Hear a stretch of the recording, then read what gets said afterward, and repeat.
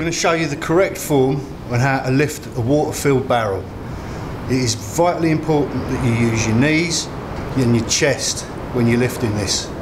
So, first off, take a good grip, bend the knees and lift. Rack it up onto your chest. Allow the water to settle and then press above your head, back down to the chest, let it come down your body slowly, bend your knees and to the floor. This is a good way of strengthening up your wrists. Take it as easy as you want to go, and if for more of a challenge you want to bring the pole closer to vertical. So if you're just starting out, use maybe a lighter or a short pole, keep it nice and high, bend the wrist in and bend the wrist out. Only small movements. Now as you get a little bit more experienced, you can start taking it down. Bend the wrist out, take it nice and easy. Today's 60-second tip video is about developing grip strength. You need to have a partner and a pole between the two of you.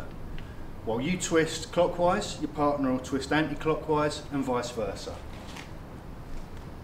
And you want to just get a nice, powerful grip go between you. The idea is you want to try and twist the fibres of the pole apart.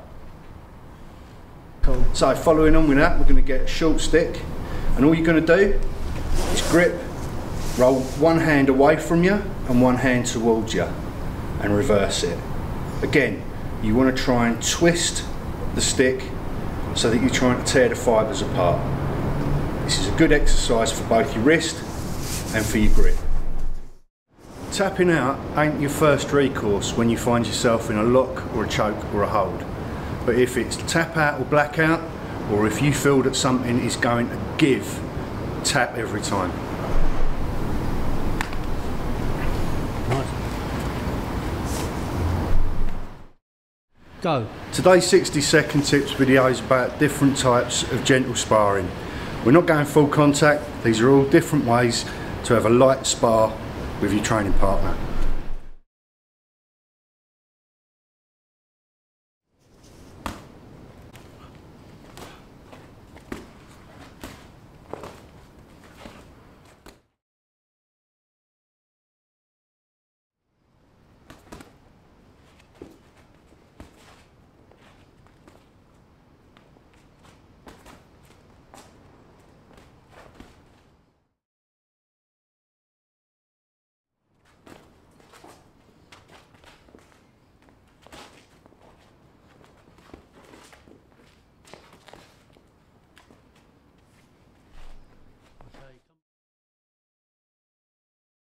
Today's 60-second tip is about how to pull proper fist.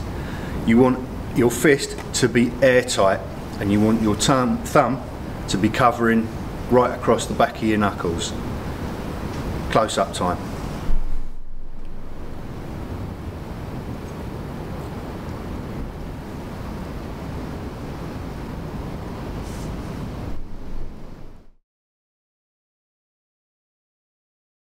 Right, we're going to show you today the proper form for doing press-ups.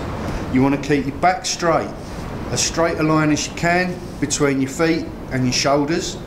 Your arms should be directly underneath your shoulders, and you go straight down so that your chest touches the pad, and then up.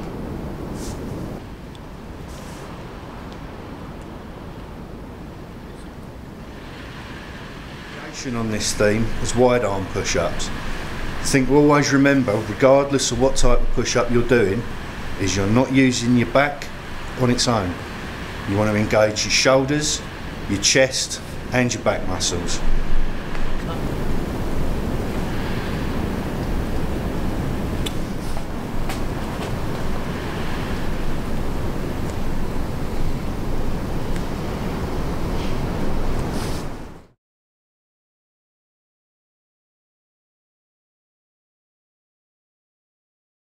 Okay. Welcome to today's 60-second tip.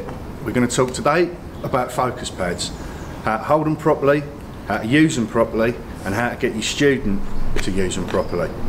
When holding a set of focus mitts, the important thing to do is to keep them nice and close into you. You don't want to be holding the pads out wide. If it hits them, you're going to do your shoulder. The next thing is to always meet punches when they come in. You don't want to be slapping into your training partner's punch, but you do want to meet it. They need to feel a little bit of resistance so that they feel like they're actually hitting something. First punch, jab. Second punch, cross. Third punch, rear hook.